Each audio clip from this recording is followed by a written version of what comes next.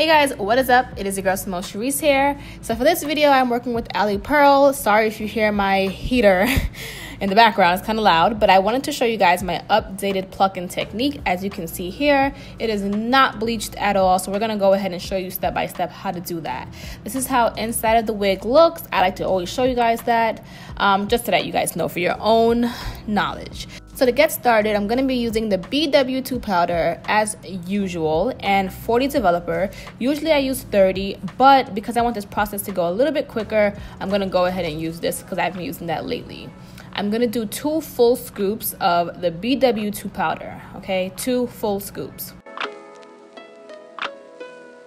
And then I'm going to go ahead and take the 40 developer, and I'm going to start off with doing 1 scoop first. Like 1 full scoop of it filled to the top, and then I'm gonna go ahead and just mix it around and see if I like the way it looks. Now this is too crummy. This is never gonna, lay on your wig nice and smooth like how it should. So I'm gonna go ahead and add a half of this scoop into the bowl. Okay, if you need to add a little bit more, you can, but we don't want it to be too watery. Now, if it's too watery, it's going to seep through. It's going to bleach the roots of the hair. So you're going to have blonde roots and black hair. We don't want that. It should be the consistency of toothpaste, as you can see. Okay, so this is perfect. It's nice. It's thick enough but not too thin. You know what I'm saying? So next, I'm going to go ahead and just hold the wig. I like to, use my thumb, pointer, and my middle finger and just kind of hold it in a nice sturdy position. Sorry, my arm is in focus and not the actual wig cap, but you get the point. And we're just gonna go ahead and just paint down, slightly pressing into the wig. Don't press too hard because the more harder you press, it is going to seep onto the roots. And remember, we don't want that. The whole point is to really bleach the knots, okay?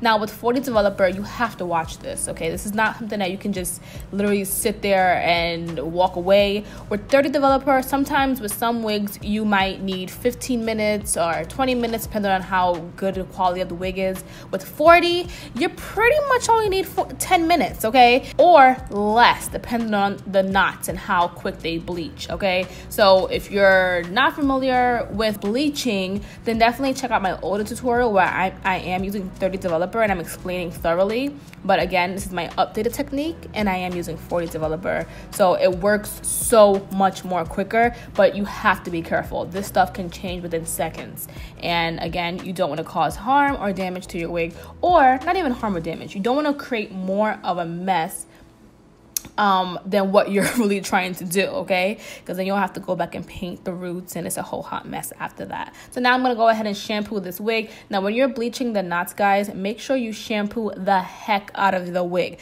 You want to make sure the bleach is off of the hair, because if not, it will have this nasty residuey feel and you'll have to end up going back into washing it. So just do like maybe 2 shampoos, really scrubbing it, and then 1 condition.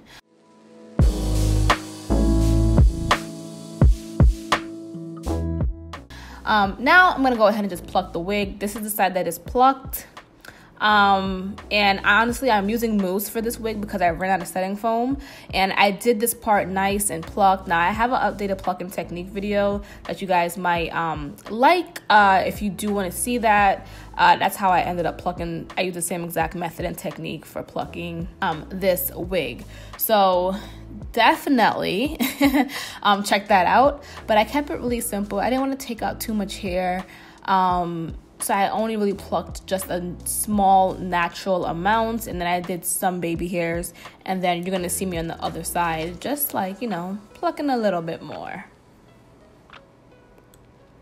So this is the end result of the, what is this, the left side? The left side. Now I'm gonna go ahead and just show you guys a quick sped up version of me doing the right side.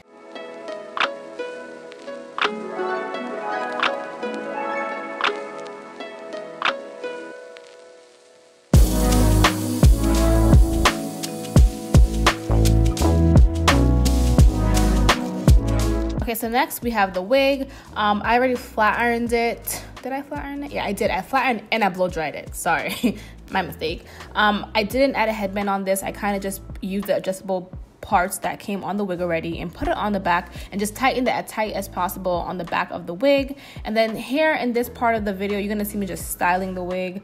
I did use mousse. Again, use setting foam because sometimes mousse can be a little bit too firm depending on which brand that you have. So if you don't have a brand that has extra hold, then definitely use it in place of setting foam. But if you have one that really makes your hair crunchy, maybe don't use that. Find another alternative, which would be setting foam. I wanted to perfect my middle part. Now, I love Alipearl. I've been working with them for quite some time. Sometimes I feel like their lace, though, I feel like the lace on the actual scalp does need a stocking cap underneath because it's not as bright, and that's kind of annoying and for me. But I mean, you can always fix that, like how I just did with putting foundation on my part. So it's not really a crazy issue as long as it's not gray or green. That's all that matters, honey. Okay, so here I am, put on a stocking cap. You guys know I hate a stocking cap, so for me to even be doing this right now is a miracle. But I don't mind it if it's like this. I just hate gluing it, molding it, and all that crap. So if you were to do this properly, you can see that's how it would look underneath, but I'm not gonna be doing a side part, so I wasn't really focused on that. Next, I'm gonna go ahead and use my Hammett curling iron. Love this thing. It's amazing. I did a video with it. I bought it from Amazon. I discovered it maybe like 3 or 4 years ago. So here I am using it again. It gets really hot super quick though. And there's 5 different sizes that it comes with. So you can always change it out. It's interchangeable. And yeah, I was loving the silkiness of this hair. Like, it was a different kind of silk. I didn't dye it jet black or anything like that. Fun fact, for the parts that are like just not being as flat, I just put hairspray on it and just really pressed it down and just added a little bit more of the foundation onto my scalp. I'm not gonna lie, I was highly impressed. I was actually really impressed by this entire wig. The fact that I literally had somewhere to go after I recorded this video and did this entire thing, including blow drying it. I hate blow drying wigs. I usually let it air dry, but I was going somewhere. So the fact that I did this within an hour and 30 minutes is actually amazing because I love the end result. But I think what made this look really natural was the actual lace on this, because it was a brown color. It wasn't like a typical that weird white color. It was a nice brown color that kind of melted into my skin. So that helped a lot. Again, a very neutral way of doing the baby hairs, and plucking goes a long way. You don't have to always over pluck. When you over pluck sometimes, you have to put more work into it. So absolutely loved it. Super impressed. This hair was super long. All the information will be down below. And I'll see you guys in my next video. Definitely check out the information down below as far as the wig specs, the lengths, and everything. Thanks for watching this, guys. Bye.